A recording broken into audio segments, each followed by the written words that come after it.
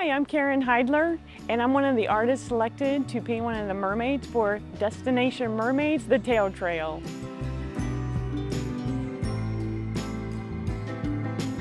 I've been interested in art ever since I was a child.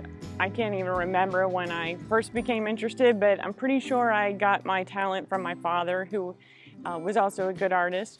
And I went to Mount Vernon Nazarene University as an art major, and I was really focusing on watercolor by my senior year. And so since then, I've been really pursuing watercolors, and I've become a signature member of the National Watercolor Society as well as the Florida Watercolor Society. And I just try to get into international shows and really push myself to be the best watercolorist and to pursue high realism. At Mount Vernon Nazarene University, I had my first solo exhibit last November, so I was really excited to be able to do that and showcase my work based on where I had gotten my education, my art education. My mermaid's name is Flora, and when we first moved to Florida in 2007, I fell in love with all of the different kinds of flowers in the area and along Weeki, Wachee. We would go kayaking, and I would see the spider lilies that I'd never seen before.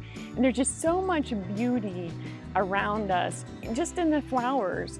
And so I wanted to base my mermaid off of the plethora of flowers that we find in our area, as well as a Pine Island sunset, which I love, and the Weeki Wachee River, which I've enjoyed kayaking many times.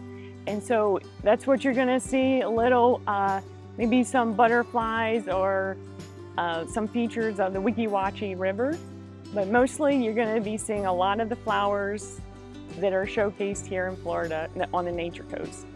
I'd love to invite you to the unveiling of all of the mermaids that 25 artists have painted, and I would love for you to come out and have your picture taken with me and the other artists along with their statues.